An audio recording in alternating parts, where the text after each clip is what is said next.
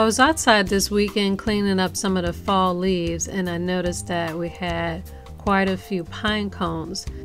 So I decided, since there are so many in my yard that I'm trying to get rid of, I might as well put them to good use and make something beautiful out of them. So today I'm going to show you how I took my yard waste and about $12 worth of supplies to make this festive fall wreath for my door. For this project, I'm starting with a few free items. From my yard, I collected pine cones, gumballs, and a couple of pine needle branches. I'm also using a wire frame wreath that I already had, but you could get this from Dollar Tree.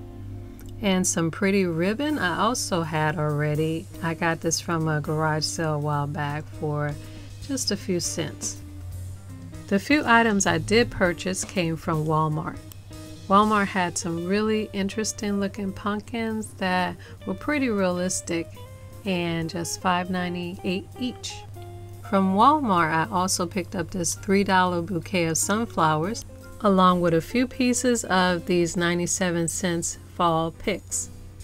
And I'll be using my hot glue gun to put everything together. Okay, so I'm going to start with my wire wreath and my pumpkin. And I want this pumpkin to sort of sit inside of the wreath. Have half of it outside and half inside. So I'm going to turn this upside down and I want to glue the pumpkin to the wire frame. So using my hot glue gun, I want to glue where the pumpkin meets the wire frame. So I'm going to put glue on the pumpkin right next to where the wire bars are on one side, and then I'm going to put glue on the other side of the bar just to sort of sandwich that in and make it more sturdy. So I'm going to put more glue on the outside of the bar and also attach that to the pumpkin. Now these pumpkins are not very heavy. They're made of styrofoam, but I want to make sure it's really sturdy and it'll stay on. Now I think I'm going to put most of the picks around the base, but I want to start with a nice foundation of pine cones. So I'm going to take my bag of pine cones and start gluing around the near the base, but not right at the bottom. So I'm going to put a nice bit of hot glue on the pine cone and stick it to the wire. Actually, to make sure the glue is touching the wire, you might want to just put the hot glue on the wire and then stick the pine cone to it.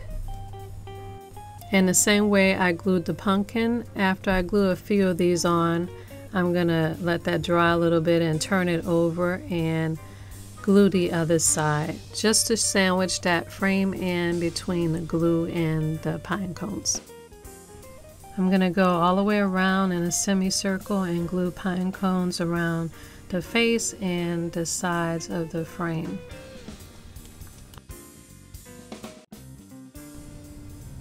And for the little holes and spaces in between the pine cones, you can go back and put some gumballs and small pieces of pine cone. So now it's time for me to add my flowers around the bottom. I'm going to take my wire cutter and just cut individual stems and sort of weave those through the wire in the pine cones. And we'll just start with a cluster of sunflowers on the side of the pumpkin. Then I'm going to add a few of these fall picks on each side at the bottom of the pumpkin. And to match the color of my white pumpkin, I'm adding a few of these small white sunflowers from another little pick. Now I'm going to take two pieces of the pine needle branches and put them right in the bottom next to the sprays right below the pumpkin. And finally, just to nest that large pumpkin in, I'm going to glue pine cones around the base of the pumpkin. And here we go. This is what I have. And I really like this, but since I have a white pumpkin, I think I want to lighten up the pine cones. And you can use any acrylic paint with this, but I'm going to use my metallic pearl white, and I'm going to start with a really wet brush and just put a little on the brush, and I'm going to brush across the pine cones with this light white wash. And I love how that contrast is bringing out the texture of the pine cones, but the white is making it look a little too Christmassy to me. So I think I want to warm this up by adding a drop of yellow and making it close to the color of the pumpkin. And I really do love this wash. It's really bringing out the texture and it's lightening everything up. And I think you could probably do any color. It would look beautiful. In fact, let's try a little bit of orange. Let's just add a drop of red, mix that up, make a light orange, and just paint. I'm going to just try painting every other pine cone with a little bit of orange. So we'll just have a hint of cream and orange in our pine cones, and it's going to be very light. This dries pretty transparent, so it's just going to be a hint of color.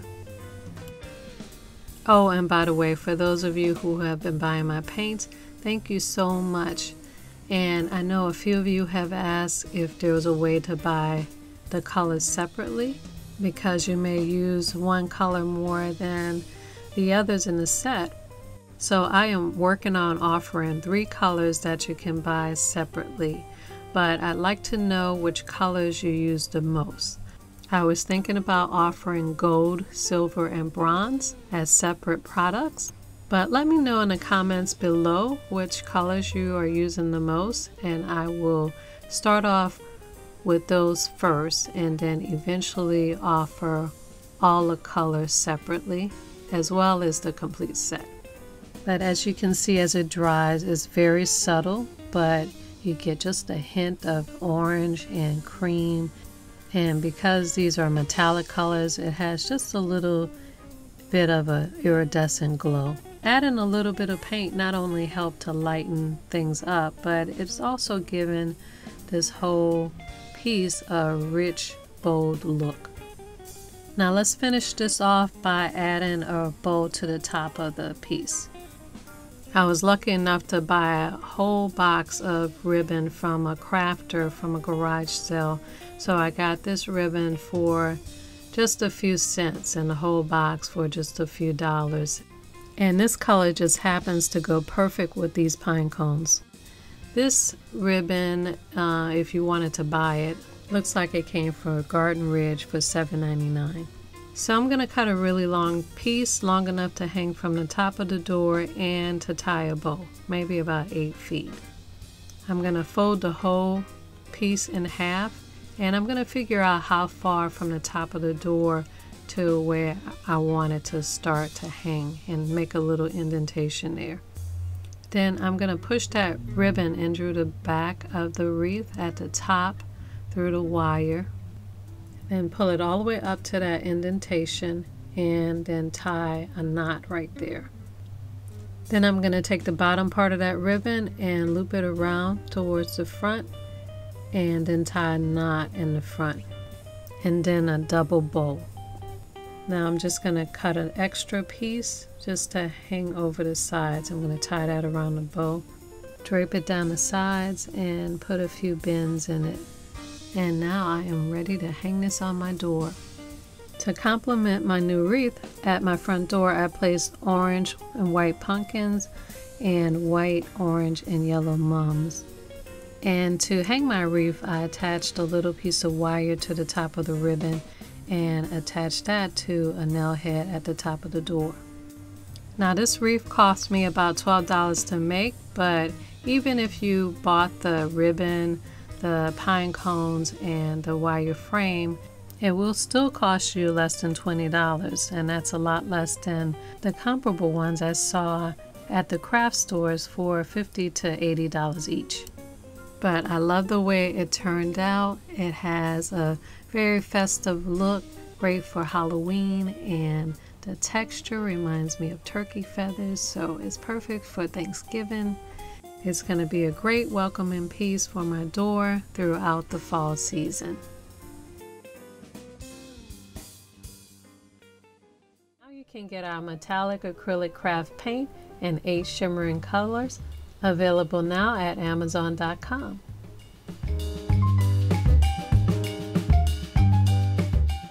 Follow me on Facebook, Pinterest, Instagram, and Snapchat at Your Hustle Home and Your Hustle Home TV for daily home, food, and gardening tips.